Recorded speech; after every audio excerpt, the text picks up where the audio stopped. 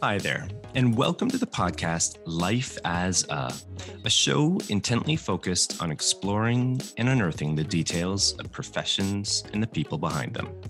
I'm your host, Christopher Schoenwald. If you stop and think of where we're at as a dominant living organism, it really is quite mind-blowing. In our existence, we have managed to proliferate and achieve some pretty fantastical feats relating to technology, medicine, sciences, and so on. And part of that has been our innate understanding that we are a species which builds off the back of one another. Our social togetherness and collaboration literally fuels much of our achievement. As such, we've found ways to ensure these key ingredients remain strong in order to allow for the constant flourishing of new ideas and innovation. Look no further than how we design our communities, cities, and countries. We have housing aimed at nurturing and providing for our social needs. Business hubs and districts allow for commerce and progress to be driven forward on a daily basis. All of this takes place through this never-ending global push for Kaizen, or continuous improvement. Nowadays, the tools we have to advance this agenda are tremendous. Think big data. Think institutions like MIT, where some of the brightest minds converge to help map out visions aimed at further advancing our species while attempting to offset or handle many of the challenges we collectively face. If all of this sounds as fascinating to you as it does to me, you're in luck. My guest today is one of the most astute and knowledgeable professionals out there when it comes to technology and urban planning. Sarah Williams is an associate professor of technology and urban planning at the Massachusetts Institute of Technology, MIT, where she is also director of the Civic Data Design Lab and the Leventhal Center for Advanced Urbanism. Williams combines her training in computation and design to create communication strategies that expose urban policy issues to broad audiences and create civic change. She calls the process data action, which is also the name of her recent book published by MIT Press. Williams is also the co-founder and developer of Envelope City, a web-based software product that visualizes and allows users to modify zoning in New York City. Before coming to MIT, Williams was co-director of the Spatial Information Design Lab at Columbia University's Graduate School of Architecture, Planning, and Preservation, GSAP. Her design work has been widely exhibited, including work in the Guggenheim, the Museum of Modern Art, Venice Biennale, and the Cooper Hewitt Museum. Williams has won numerous awards, including being named one of the top 25 technology planners and game changers by Metropolis magazine. Now, considering all of this, I'd like to say what an honor it is to have you on the program. Welcome, Sarah. Thanks so much. I'm honored to be here. Yeah. No, to be honest, I've had this, on my calendar for a while. There's so much that you do, and there's so many questions that I have, and I think the listeners are really going to enjoy this conversation. So, why don't we get right into it? The first segment I have here is something called Coloring Wikipedia, and basically it's a segment where I just read off a definition of what the guest does.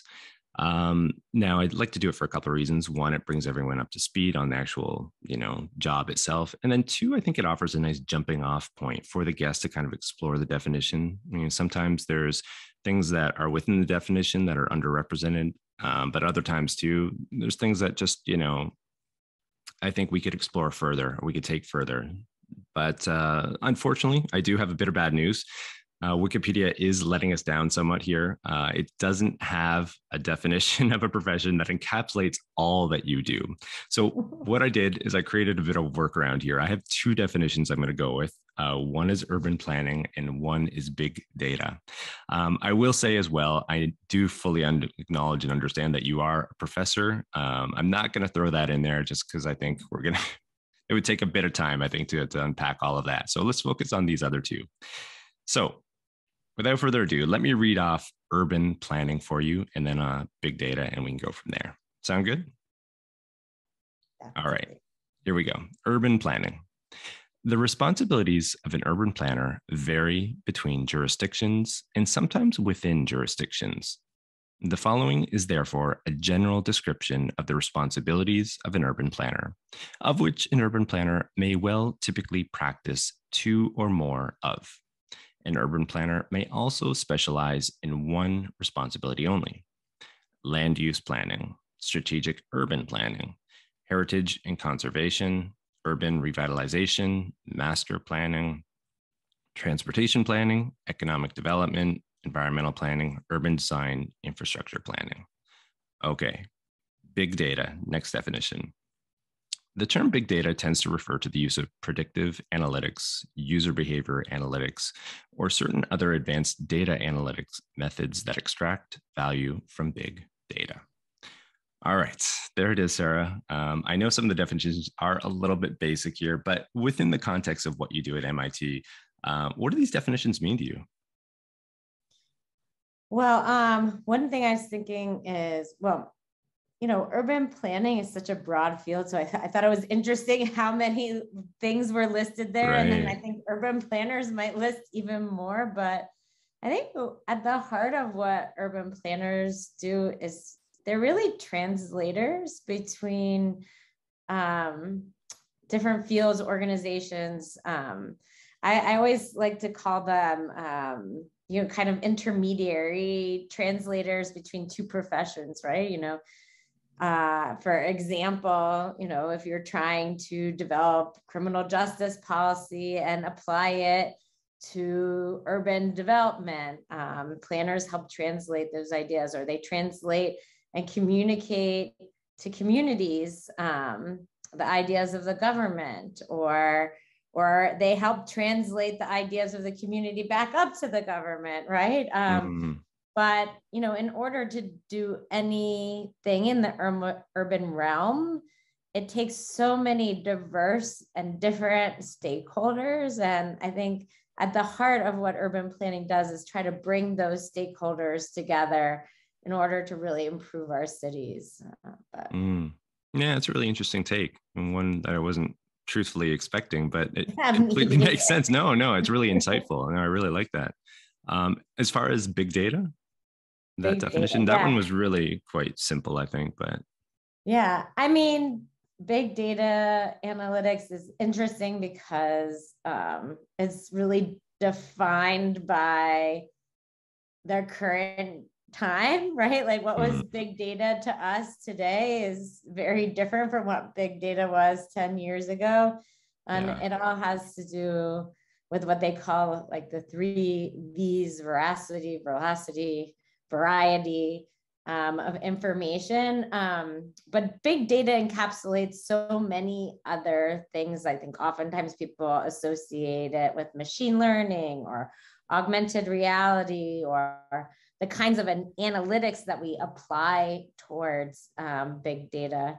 I think in the context of what I do, I'm very much doing big data analytics, but I also do a lot of data ethics and ethics around using big data. And that's one of the things I teach at MIT. So, and that gets back to my translator role. I really try to translate the analytics of big data to communities, to society, to policy analysts. So that's where I feel like my planning intersection comes, is I try to kind of take the insights that we can get from data analytics and use them to help society.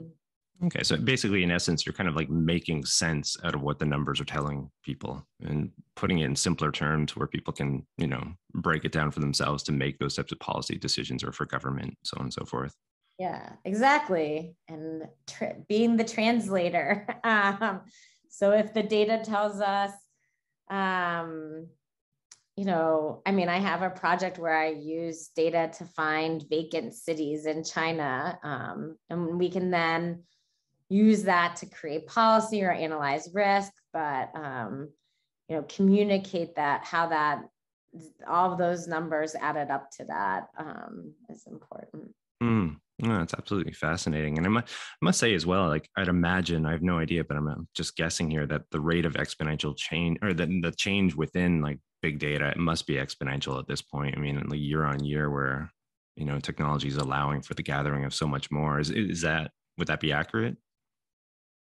exactly accurate. Yeah. And the algorithms are constantly Right. developing and constantly changing, and which just makes it so exciting. New programming languages coming out, new ways to visualize it, Yeah. and new problems that come up. I remember I started my profession as a geographer, and I did a lot of analytics on satellite imagery. And when I started, satellite imagery was considered big data, and that was like a 15 meter by 15 meter pixel we had of the ground. And then we tried to estimate what was that is. Now we have a half a centimeter pixel.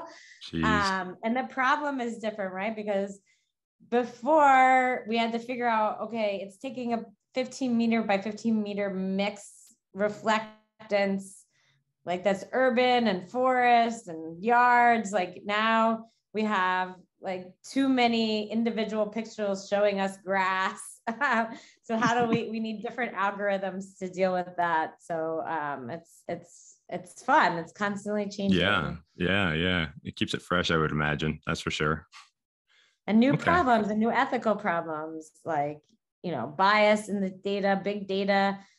And most of big data analysis, when people think about it, they think about Twitter, they think about Facebook, they think about kind of all the data that advertising agencies, and they're heavily biased information. And so how to deal with all of this bias is something that I'm interested in, and the privacy aspects of it as well, which all gets into my data ethics class. How do we make sure that we do not use big data inappropriately or cause any harm with it is something that I Yeah. try to advocate for with my students. Yeah, yeah. I had a similar discussion. I had a guest on earlier in the year. He's a GIS analyst, and we are lightly talking about this topic. And I just found it absolutely compelling. I mean, the technology is advancing at such a rate, whereas like the ethics and how do we manage this is just trying to keep up. At least that's what it seems like from the outside looking in. So I'd imagine there must be those moments in time where you're like, "Ooh, this data, I don't know, it's bordering or it's way over the line. What are we going to do about it? How do we inform the people that make the decisions on how to manage this? I mean, that must be a bit of a challenge at times, to see that unfolding right between, before your eyes. Yeah. In fact, like in my book, I have seven principles of using data for action. And the last principle is creating your own ethical standards of practice, because technology advances way further than we can create our ethics or create regulation bodies. So it's up to us to create those standards of practice and help promote them as we do our analytics. There it is. Excellent. All right, I have one more question really quickly in this segment here. I mean, with Yeah. all the different things I listed off that you're involved with right now, I mean, what normally I ask here, like, what is a typical day like for an individual? But maybe I should change this to a week or a month, perhaps. I mean, does even such a thing exist for you with so many things on the go? Yeah, I mean, I guess, in a way, there are some things that are typical, right? That I teach in classes. So those are kind of regular patterns, but we usually have multiple research projects going on in the lab. And so typically I'm either in class or working with each one of those research groups, progressing that research. And then there's work that I do for the university, advocating for undergraduates or advising. But I would say a big portion of my time is working with my research groups on the various projects. And so I usually create teams for each project that we have in the lab. And one of the things that I really believe is important in data analytics for society is having really diverse teams. So they have people who specialize in a particular policy, data analysts or data scientists, a data visualizer, somebody who specializes in statistics, somebody who specializes in design. And so usually we have team meetings, and then I'll have individual meetings as well. Okay. Well, I imagine it would keep everything fresh in terms of that, with so much going on, meeting with different types of individuals constantly, whether it be students or people within these teams, you're constantly being exposed to different ideas and perspectives. And that must be a rewarding aspect to all that you do, I'm guessing. Yeah, being at MIT like, I mean, I can't imagine being anywhere else. Like, I mean, the exciting research and people that you bump into every day is just incredible. And I mean, and my students who are absolutely brilliant, and I enjoy working with them. Yeah. I mean, I loved teaching at Columbia, also amazing faculty, but I think, you know, because I do technology and urban planning, it just, when I came here, it just, you know, broadened all of their horizons. And it allows you to think of new ways that you might apply your skills that you might not have done before. Well, you're right on the edge. You're right on the edge of everything, I would say, probably at MIT, just with obviously like the name says it all, essentially, and right. And the talent, as you just referenced, that must be Yeah, I really mean, exciting. yeah, MIT also has this new College of Computing, which is a recognition that computing should be interdisciplinary. And so the whole school is based on kind of interdisciplinary education with computer science. And I'm super excited to be part of the core curriculum for that degree, because I teach a data visualization class, which really communicates the outputs of data, but we also use programming languages for it. So it's one of the core courses. And I just think it's so exciting to be an urban planner who's also teaching in a core course in computer science. And that's what I love about MIT, is that kind of experimental nature. Let's hope it's a success. Yeah, that sounds really exciting. I mean, it makes perfect sense, obviously, to be marrying those sort of areas together in essence, right? I mean, it's where things are going, and it seems kind of silly in a sense that it is like this most institutions at the moment. So yeah, no, that sounds really and I think, encouraging. you know, like at the heart of it, as educators, we should be training the next professionals, and they go out into the world and take as their core these skills. So, I mean, you know, I'm really believe planners should be able to communicate with maps and data, and that it should just be a kind of a thing that they know how to do. Just when you get out of school and you hire a planner, but the way that you get that in there is to train more planners, so that when they get out into an urban planning department or consultancy, they're kind of teaching up and bringing in those new skills and say, okay, programming and technology can be part of advancing the field of planning. Gotcha. Yeah, that's really interesting. All right. Well, thank you for sharing that, Sarah. I do want to skip on over into a new segment, actually, a Q&A discovery.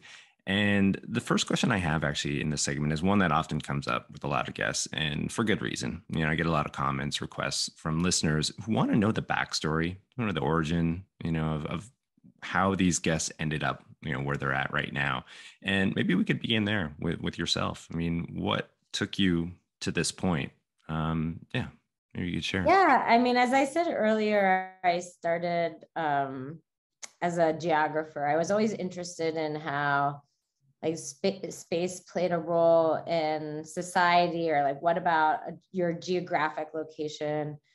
And I did a lot of remote sensing, satellite data also when I did that, but I was always really interested in design and interested in being a designer.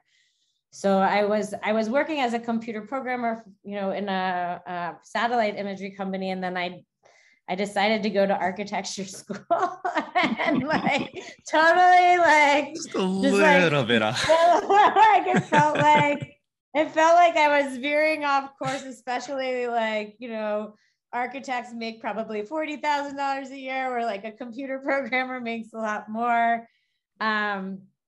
Often was questioning my role in that, but then I went through architecture school, and when I came back, I worked as a landscape architect in the city of Philadelphia. And what I did is actually help them create green infrastructure. And I did a lot of like prototypes of like green roofs on buildings. And this is like very early days of this kind of work. And I realized like what I was actually doing was urban planning, because I was like changing zoning codes, and I was negotiating with these old kind of city bureaucrats, and like changing all kinds of things. And I just absolutely loved it, and loved like that I felt like I could really have an impact on society and impact on civics. And it just was really empowering. So I went to school to for planning. And architect and planning are very similar. I probably didn't have to go to planning school, but I think that's where I kind of mashed up my two skills, right? I had these significant data analytics skills, and then I had now cultivated some serious design skills. And then I realized that not many people have those two things, and that if I could mash them up, I could really help communicate some of the really important policy issues to society. So it's funny how, like, as you're on the path, sometimes you're wondering, like, what am I doing? Where's this going? Am I on the right path? Yeah.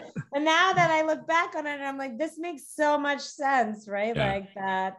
I really enjoyed architecture and the design field, and I really enjoyed doing the data analysis, and I was able to create a career for myself by mashing those two things up. Yeah, it sounds like it. And almost maybe in a sense, perhaps even trailblazed a new path where others are going to follow, even now that the value is kind of being assigned to.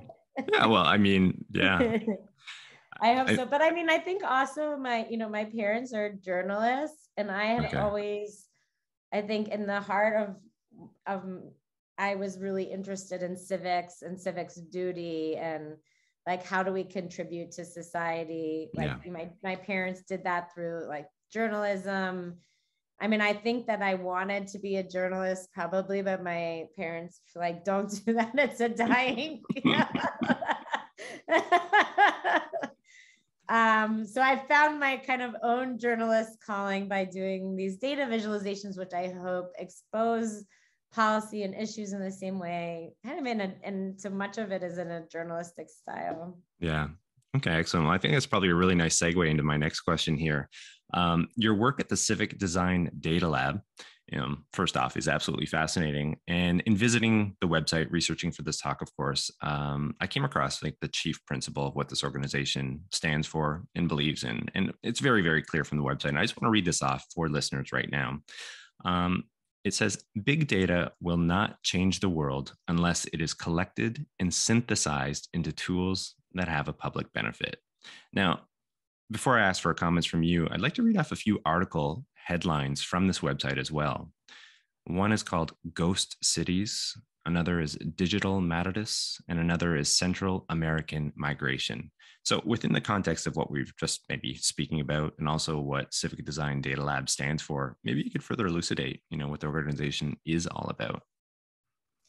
Yeah, I mean, so at the heart of what we try to do at the Civic Data Design Lab is really use data and data analytics to create policy change or civic change. And one of the main ways that we do that is through communicating complex data analytics, but really exposing policy issues in new ways and new dimensions so that people are able to understand and interpret them. Like many of the projects in the lab have that at focus. And I think through the work, I really come up with this idea of calling it data action, which is what my book is called. And it's I think a methodology that I hope others can follow when they want to also use data for a public good. And I think really it starts with these teams, building teams to work with data. So if you're going to answer complex problems in the urban environment, build teams to do that. So let's like take the Digital Matatus headline that you ran off that project. What it did is actually map the informal transit system in Nairobi, Kenya. And believe it or not, like it's the main form of public transport, but there was no maps or data about where it went. And we started with a team of computer scientists from the University of Nairobi, policy experts in transportation, a political scientist, myself, and we collected the data using an app that we developed, but then also made a map, a physical map of that. It was the first informal transit system searchable in Google. But I think like what was important about that project is that by building teams, we were able to create a greater impact. The government, we involved them, and then they trusted the data. We had local transport community who held hackathons to teach the local technology community how to use the data set. And now there's 5 apps that very popular apps in Nairobi that use that data as the back end. Our political scientist was able to connect it to people doing resource on transport, and now the data has been used to do analytics. So not just, doing that one-off analytic, but really part of what our projects do is trying to kind of get it out there in the field and kind of think about all the multiple ways that you can use it for change. But Data for Action is about building these teams, is about collecting original, unique data. It's about quantifying it uniquely. It's about ground truthing it, and then really visualizing it and opening up for anyone to see through these data visualization, and then kind of creating a loop or an edit project where we can, make sure we edit the analysis that we work on. Wow, that's absolutely fascinating. You're essentially changing ecosystems, really, right? I mean, you're touching on so many different points there, like infrastructure, social aspects as well. I mean, this impacts people's lives, of course, and how they live. That must be really, well, one, as I said, fascinating, but the really digital matatus was so great because they actually printed the map in the newspaper, but the majority of cities in the world have this kind of informal transit system. So after we did Nairobi, we really inspired cities all over the world. And we now have 40 different cities, from Amman to Managua to, we just did Dominican Republic. But the idea is not for us to do it, but for what we try to do is have people teach each other and just make those connections so that empower, the people within those countries or cities themselves to be able to leverage it and use it in the best way possible. Right. Yep. Wow. That's a really, really, really interesting. And I think it perfectly sort of encapsulates everything, what Civic Design Data Lab would seemingly be all about. Yeah. I mean, and I think part of what Data for Action, the book, which represents kind of the methodology we created in the lab. What we're trying to do is provide a guide for people who do want to use data for a public good. I mean, I work with so many data analysts that are interested in using data towards the betterment of society. And how can we do that ethically and responsibly? I think I hope the methodology that we lay out in the book creates a way for people to do that. But through this, building teams, collecting data ingenuously, but ground truthing and asking people in the data set whether it rings true to them, some of the analytics. And this goes back to, many urban planners are very worrisome of data because of the ways that had been really used inappropriately in the past. And so just being an urban planner that's interested in data, not so much anymore, but was an oddity because of some of the really problematic ways that we use data to marginalize populations, and the homeowners loan insurance map are a great example of that. And so one of the things that I try to do in the book is say, yes, actually you can do a lot of harm and pay attention, but these are the ways that you can think about it ethically and responsibly.